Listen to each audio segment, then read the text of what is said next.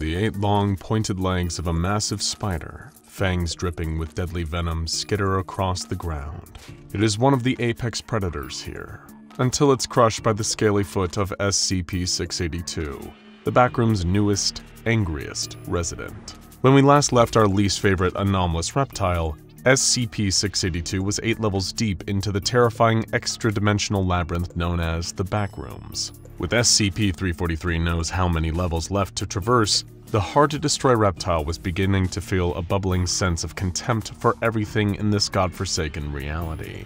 That is to say, SCP-682 felt this way it usually felt, but for once there was no feeble Foundation personnel to unleash its rage on. And while its long absence back in the world outside of the Backrooms has been seen as a stressful inconvenience for most of the Foundation, the fact that the Keter Class creature had done no further harm since it evaded containment had led many researchers to believe that, however unlikely it was, SCP-682 no longer existed. "It's out of our hair," said one Dr. Wazowski. Though the Foundation would continue to launch around-the-clock reconnaissance missions the world over, the mobile task force that seemingly did the deed of destroying the hard-to-destroy reptile was currently being treated to a company pizza party, paid for by the Foundation's Sorry a Lizard Ate Your Loved One fund, which received a small donation from the O5 Council every time that SCP-682 breached containment. But there was no chance of relief for SCP-682 itself, as wandering through the Backrooms without a map or strong sense of purpose was certainly no pizza party. Level 8, the level that SCP-682 currently found itself on, was a cave system crawling with all manner of hostile entities. Well, hostile for weak and pathetic human beings at least. To say the same was true for SCP-682 would be a gross distortion of the definition of the word hostile, especially because SCP-682 had faced many of these miserable monstrosities before on the previous levels. The clumps, hounds, death rats, and smilers were back in droves, and these now all too familiar entities seemingly couldn't help themselves from aggressively pouncing on SCP-682 the second that the reptile entered their line of sight. Not that getting the drop on the anomaly would buy them any advantage, as SCP-682 effortlessly bodied them one after another. "Playing the hits already, Backrooms," SCP-682 thought to itself. "At least give me something new to chew on." Through the jumble of stalactites and stalagmites, SCP-682 could see a child faceling standing on the other side of an unusual pit of tar. The last time that SCP-682 encountered a few of these unfittingly named faceless little girls during its time on Level 2, it had ignored the entities out of a sense that there would be more interesting monsters to destroy going forward. SCP-682 now realized, almost shamefully, that it had largely been proven wrong. Perhaps the child facelings were in fact more than meets the eye, or knew something that the other entities didn't. Regardless, there were never enough pathetic cretins in the Backrooms for SCP-682 to vent its nigh-limitless frustration on. The small faceling would simply be the next to bite the dust. Or so SCP-682 thought. As the hard-to-destroy reptile charged towards the entity, its claws touched down on the puddle of tar, and almost immediately, a countless number of human hands emerged from the liquid beneath and pulled 682 under. The anomaly was able to easily adapt the level of strength necessary to escape from the grasp of the tar pit entities and resurface. When it emerged, however, the child faceling was nowhere to be found. SCP-682 had given the creepy little menace some credit, as it was apparently smarter than the other entities which had crossed the lizard's path. SCP-682 put as much distance between itself and that annoying tar pit as it could, and it was vigilant for any other similar hazards. Not especially amused by the concept of being swallowed up again, SCP-682 adapted a pair of large draconic wings, which it used to carry itself aloft through the caves of Level 8. From above, the anomaly could see a number of foot-long centipede-like entities, as well as entities that resembled eyeless chickens, and for once, neither of these horrendous mistakes of creation seemed interested in assaulting SCP-682. It was surprising, but SCP-682 actually felt a little bit relieved. Not because it felt remotely threatened by anything that crawled, trotted, or slunk through the Backrooms, but because it didn't have to waste any of its valuable time putting down another weakling that should know better. This relief was short-lived, as all of a sudden, a large shape dropped down on SCP-682 from the ceiling. This monstrous humanoid boasted 4 powerful limbs and was currently using all of them in an attempt to pummel SCP-682 back down to the ground. 682 could see several similar entities emerging from nearby cavern walls, having apparently blended in through color-changing camouflage and lying completely still in wait for prey, or in the case of SCP-682, the anomalous lizard that would prey on them. These entities are called camo crawlers by the major explorer group, and because they have the same level of intelligence as regular humans and cooperate to hunt in packs, they are regarded as one of the most difficult entities to deal with. Not for SCP-682, of course, and the hateful beast could not be more disappointed in this latest ill-conceived ambush. SCP-682 came to a landing on part of the cavern floor, which was decidedly not covered with tar, and allowed its wings to retract back to its body. Without a moment to spare, it quickly made short work of the camo crawlers. The lot of them may have been as smart as humans, but SCP-682 had killed a lot of humans in its time, and an extra pair of arms wasn't exactly a game changer.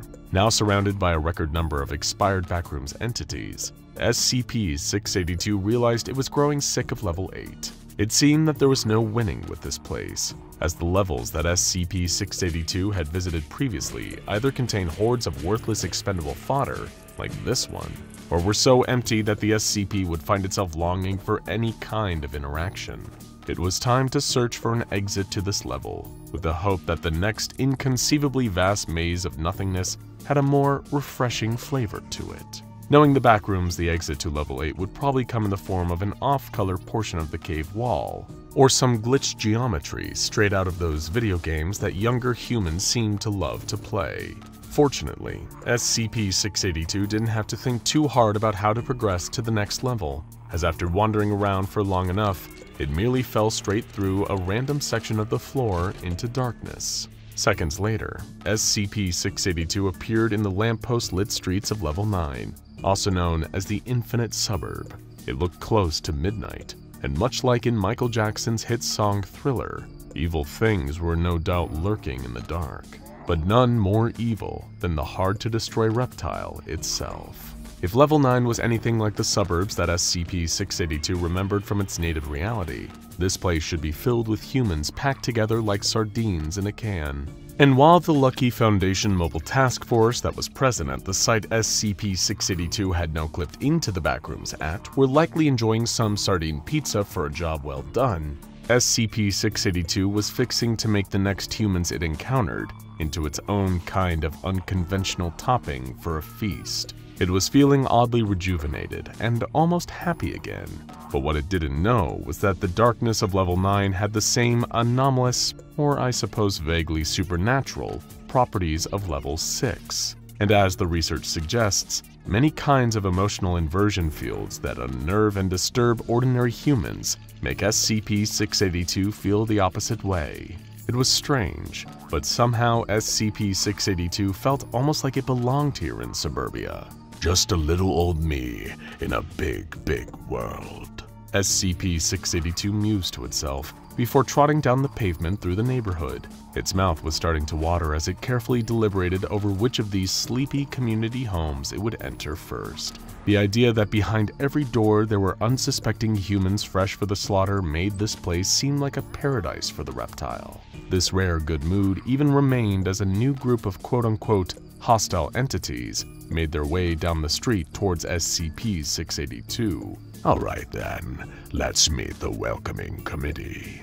These entities were known as the Neighborhood Watch, and the most relatively interesting thing about their appearance was that their anatomy seemed to be centered around singularly massive eyeballs. Without hesitation, one of these cyclopean entities, a floating eyeball known as Watcher, fired a piercing ray of light at SCP-682, which instantly disintegrated portions of the reptile's body on contact. Unlike the corrosive acid used by the death moss and the bursters from Level 5, the damage inflicted on SCP-682 was at the atomic level. What this effectively meant is that the regeneration time to recover from these injuries was going to be slightly longer than usual. The other advantage that the Watchers had was strength in numbers, as there were 3 of them, as well as a pair of Striders, ambulatory eyeballs on 8-foot legs, which brought up the rear of the neighborhood watch. "2 can play at that game," said SCP-682.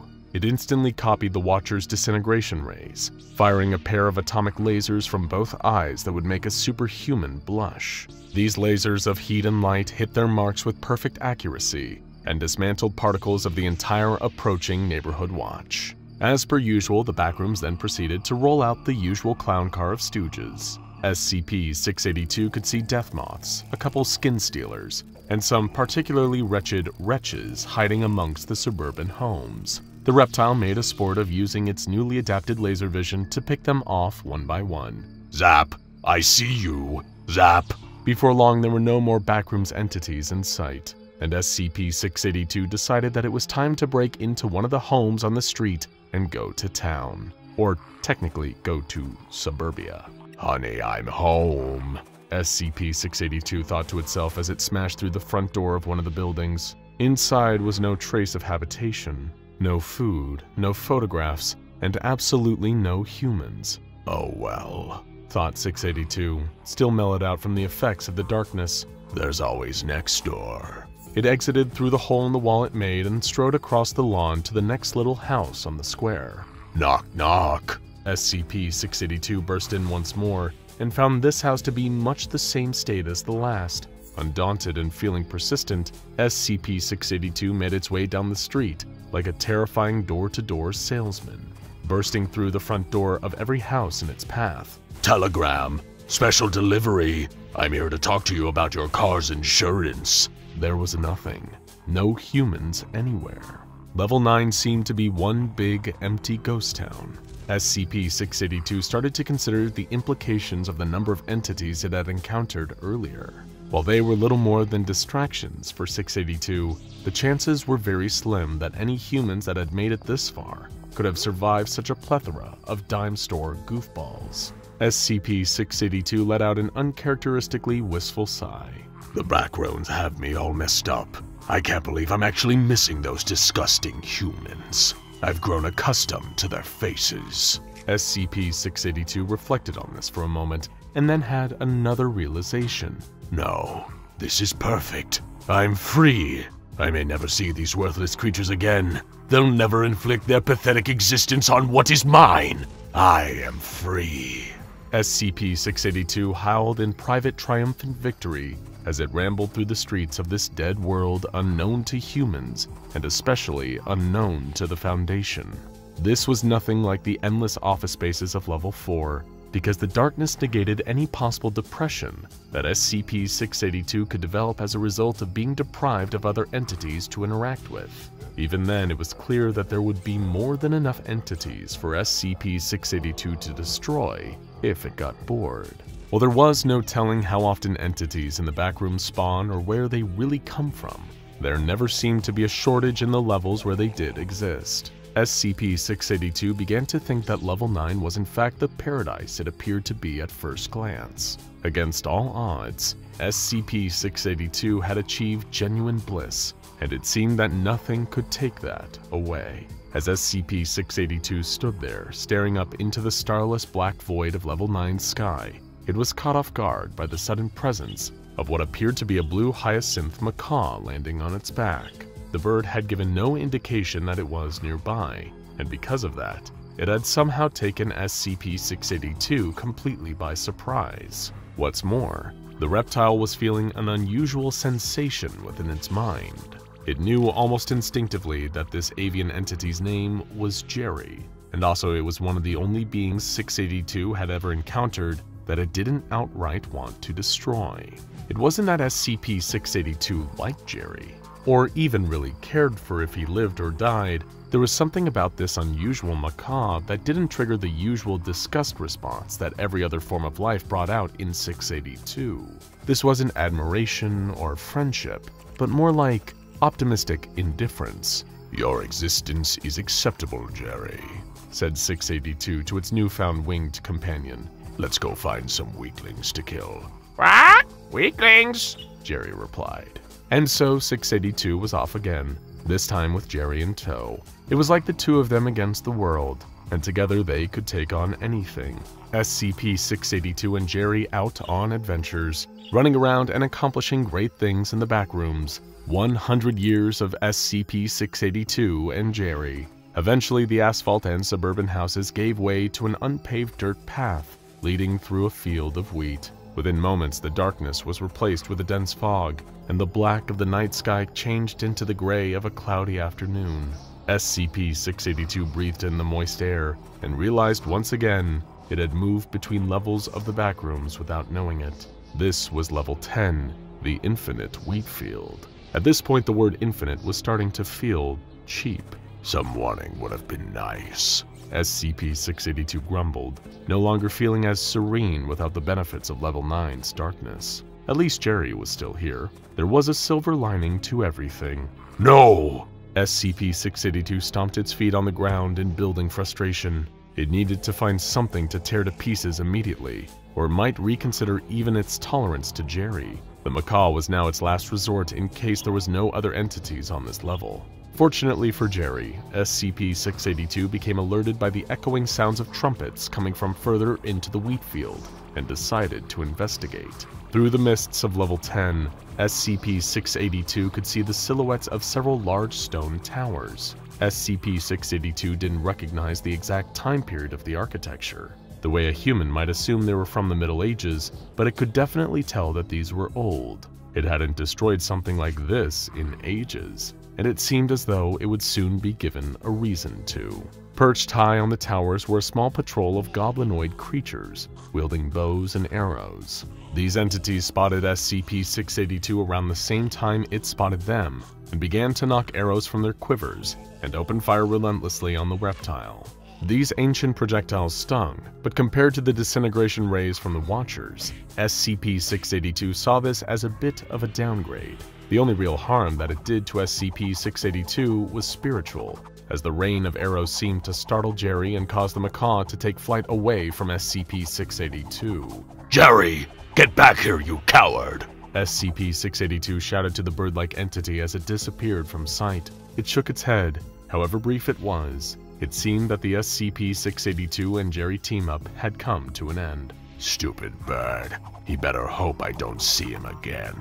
The archers continued to pepper SCP-682 with arrows, but the reptile wasn't about to take medieval warfare lying down. With extreme speed, SCP-682 charged at the nearest tower and rammed it head-on.